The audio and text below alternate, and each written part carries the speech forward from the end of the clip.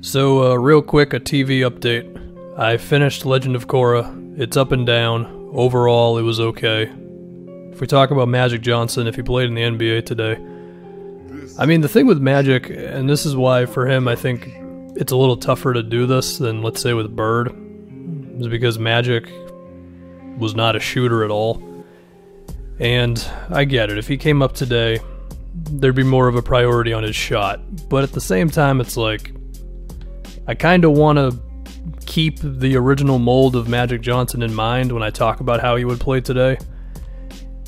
But even so, you just know that there would be more of an emphasis on teaching him to shoot, and he probably wouldn't be looking to pass as much. I mean, the guy was a pass-first point guard, and that's not the norm in today's NBA. You know, you want a point guard who is going to shoot a lot and be an awesome shooter, and he'll get like 6 assists a game or whatever. And that's so different than Magic's game. I don't know how much to change him if we're operating under this hypothetical. I have no idea. But if we can talk about his shooting a bit. So for the first 9 years of Magic's career, he didn't shoot threes, okay?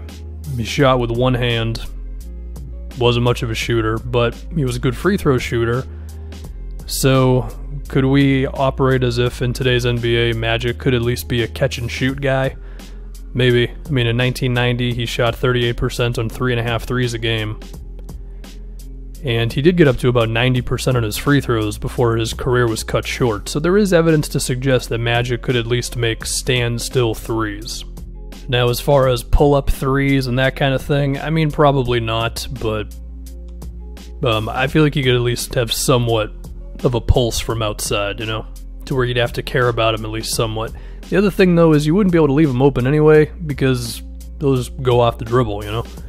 Now, another thing with Magic's game was, you know, back in his day, ball handlers were taught to bring the ball up floor with their back to the basket and kind of survey the floor that way. That of course, wouldn't really happen today. It'd be more pick and rolls, more ISOs, and I feel like Magic could handle that. I mean, he, in a way, was kind of like a less athletic LeBron, so he would have a size advantage, and teams would have to put a bigger wing on Magic to defend him. I mean, if we try to think about, you know, where would Magic end up? I mean, let's say he was in the draft this upcoming year and he got selected by, we'll just say, the Knicks, okay? And then the Knicks are facing random team. They're facing Miami, right? You know, you probably put Jimmy Butler on Magic, because I don't know how else you would really defend him. I mean, it would not make much sense to put a point guard on him, because then Magic could take him in the post. And that's another interesting thing, too, is what position would Magic play? I feel like a lot of that would also depend on just what team he ended up on, you know? Like, if he ended up on a team that already had a point guard, so we'll say, let's say he got drafted by the Kings, right? Kings get first pick in the lottery, Magic's the consensus #1 pick, and they select him. He'd probably just play small forward, which means, you'd have to tell maybe Harrison Barnes to go F himself, but whatever, that's fine. Or you could just move him to power forward, to be fair. But, that's probably how it would go. Fox would still effectively be the point guard, but Magic would have to do it as well. And I feel like that would be interesting. And I do think it would cause some teams to have to be like, well, you know, Magic, he's probably got to run the show because he'd be the best playmaker in the NBA immediately. So then what do we do with our other guard? You know what I mean? I feel like it would create a bit of a conversation. Now, at the same time, you know, I mentioned the Knicks earlier. If Magic was on the Knicks, he's the primary ball handler. Everybody else just play off of that, no questions asked, you know? As far as how you would build around Magic, I mean, you'd probably look to still find yourself a really, really good scorer who can play off of him and also create something for themselves, because while Magic is amazing, he's not on the list of all-time scorers. I mean, you know, he got up to 20-something points a game a couple times, and if he really needed to in the playoffs, he would, but you know, Magic, he was a high teens, low 20s scorer, you know? And so, I guess, who would be the perfect two-guard next to him? I mean, there's a number of guys. There's Bradley Beal would be perfect. A guy like Klay Thompson would be perfect. You know, if we're operating as if a team has just drafted Magic Johnson, you'd probably look to trade for, Buddy Hield, because that whole thing's been going on recently. What would be the ideal center to play next to Magic Johnson nowadays? I mean, I feel like it would be cool if you could find yourself, like kind of what the Mavs have done, where Kleber is a stretch center and then Powell is a roller. It's tough to get two of those guys in your team who are actually good. I mean, if we looked at, like, say if a team was just desperate to be good right after drafting Magic, because we can just assume, hypothetical world, he's won Rookie of the Year, he's a star already, oh my god, you know, all this stuff. Of course, none of this makes sense because it then implies that Magic Johnson did not exist in the 80s, but whatever.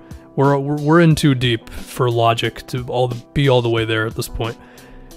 You'd say, okay, we're desperate to get an okay center. We'll sign Tristan Thompson. Probably won't cost that much. He can set screens for Magic. He can catch some alley-oops.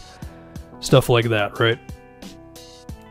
I mean, I feel like in a way it could be similar to Jokic and the way he impacts the Nuggets offense. Like, they're routinely one of the best offenses in the league. And Jokic doesn't average 1 million points. He averages like 19 or 20 a game. I feel like Magic could have a similar thing. I think looking at the young teams in the league right now, or maybe just lottery teams, where if Magic was drafted for this upcoming season, which one would be most interesting? I think the one would be Phoenix. Apologies to Ricky Rubio, but that way Magic, he's already got a lob threat with Ayton. Booker's the big-time scorer. Bunch of wings who can make shots. I think when we're talking about Magic in today's NBA versus the elite defenses, right? With Magic, I think the goal would be to try to get him switched onto a smaller guy so he can post up on him. Because, I don't know, it's tough to picture. Like, how good would Magic be if it's like, alright, playing a great defense, we need a bucket. He's defended by, I don't know, let's say Magic has been drafted in the Eastern Conference and they are now facing the 76ers, who are, let's see, it's Ben Simmons, Matisse Thybulle, Josh Richardson. Like, is Magic gonna go one-on-one against these really good on-ball defenders and beat them consistently? Because again, like, his game, so much of it was back to the basket stuff, because that's just how ball handlers operated a lot of the time back then, you know? So I would like to imagine, because Magic was such a good ball handler for his size and stuff, like, he could do it. Like, he could have success with it.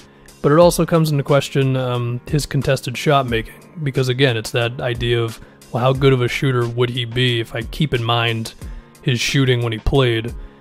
And it's the idea of, well, is he going to be able to hit a three-pointer in a guy's face? Is he going to be able to hit turnaround jumpers consistently? I mean, Magic, he can make a mid-range jumper, we'll give him that.